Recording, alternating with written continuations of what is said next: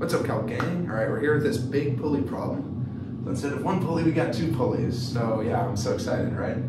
But let's get started. All right, so pulley problems, right? Pulley problems pretty much all come down to the work energy theorem. So let's go ahead and write that out. So what is the work energy theorem? So it states that non-conservative work, which is like friction stuff, is equal to the change in energy. So what we want to do is we're going to pretty much just associate what is all of our energies in the system going to be, and is there friction. So let's look at the work non-conservative. So work non-conservative, that's like friction. That's what happens if you like lose or gain energy to the system. But in our system, we're assuming that everything's in perfect condition and that nothing is influencing it. So work non-conservative is just going to be 0. So let's see what our change in energy is, right? So we know that we're going to have K rotational, right? This is going to have K rotational, and this is going to have K rotational. They're going to get energy when they start moving. So that's one thing we're going to have to account for, the change in rotational energy of both of the pulleys. And we're going to have to change, and then there's going to be kinetic energy from the block moving downward. That's going to be something else we have to account for. And then there's also going to be gravitational potential energy, right? It has a lot of gravitational potential energy here, but when it falls 2.5 meters, it has less gravitational potential energy. So that's another thing we have to consider. So let's write all this out. So we're going to have change in kinetic rotational. I'm going to actually color code these two, because it's going to be a lot easier to follow. So it's going to be change in K rotational of the cylinder. So I'm going to label that C. And then this is going to be blue, so plus K, or delta K rotational of the pulley. And then plus change in kinetic energy of the block. And then I guess plus change in gravitational potential energy, right? That's something that kind of is associated with the block. So let's expand these out, right? So it's going to be, I have so many markers, I'm confused. 0 is equal to, so it's going to be K final, or rotational, minus K rotational initial, and plus K rotational final, minus K rotational initial, and then plus K final minus K initial, and then plus gravitational potential initial, or final, minus gravitational potential initial. Okay, we got a lot of things here, right? We don't want to use all these because we want to get rid of as much as we can. So let's look at these and see what we can get rid of.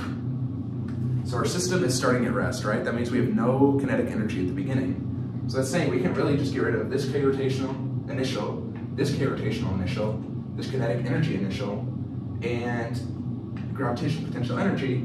We actually have, when we're going to assume that this is the initial state, 2.5 meters above, and then final is at 0.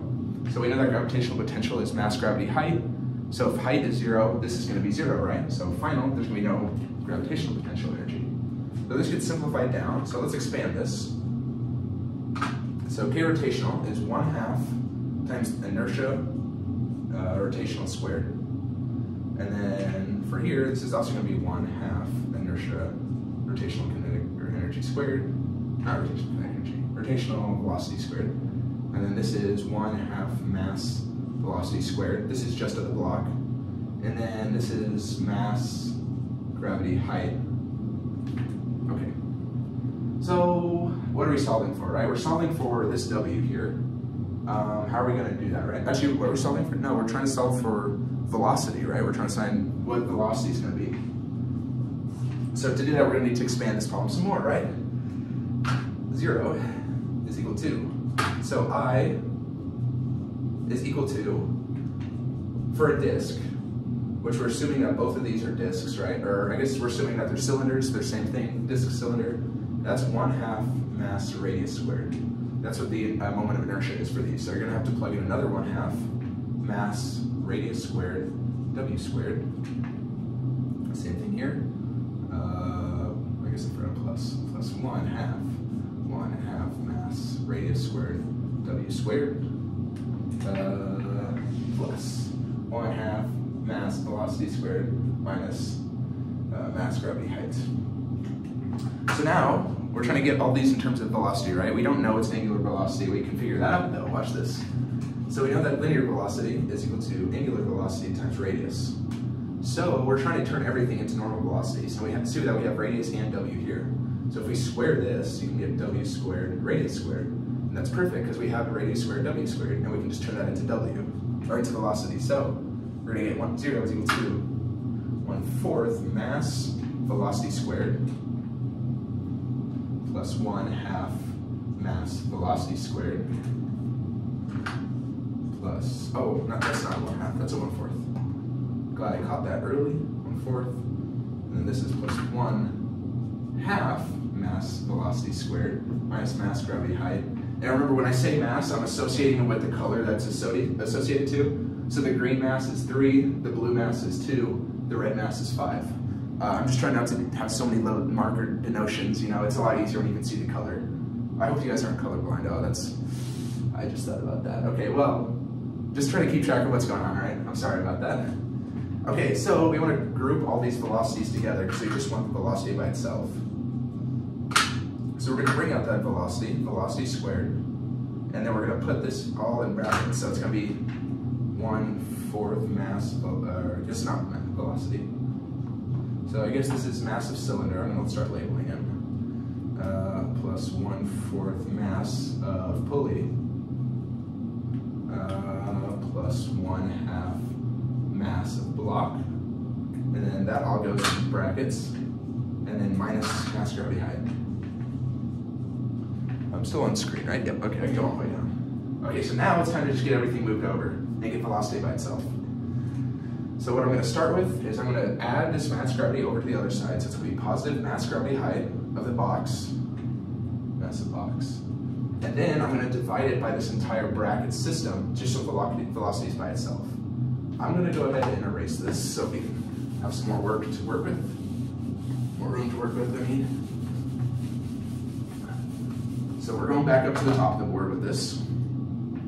So we're going to add mass gravity to height over. So it'll be mass of block times gravity height. And then this is all going to get divided by 1/4 mass of cylinder plus 1/4 mass of pulley plus 1/2 mass of the block. And all of this is just equal to velocity squared. So of course, if you want to get that, you're going to take the square root of both sides, take the square root of velocity squared, and you should get velocity. So now we have velocity by itself, and we can plug in all these numbers, so let's do that. So velocity is equal to the square root of, so the mass of the block, 3, times gravity, 9.81, times the height, 2.5, divided by, so it's going to be 1/4 mass of the cylinder, 5, plus 1/4 mass of the pulley, 2, plus 1/2 mass of the block, so 3. And now if you plug this in, I'm going to make sure I'm doing this right. Absolutely. It's a beautiful number. 4.76 meters a second. That's how far, or that's how fast the block is moving at that system, or at that point, 2.5 meters down.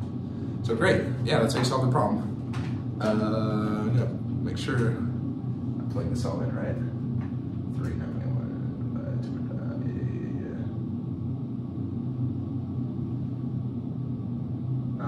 Yeah, I'm pretty sure I did all that right.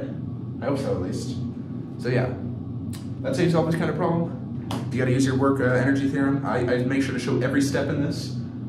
So basically, it's just you got to make that big equation, and you just got to simplify it as much as possible and group things, and then you can end up with a beautiful, nice equation that looks just like this. And yeah, so that's all that physics really is, right? So good luck on your physics homework, guys. If you're having trouble, come back to me. I got some videos I can maybe help you out with. Feel free to ask questions in the comments. And yeah, thanks for the support, guys. I'll see you in the next video. Calc Gang out.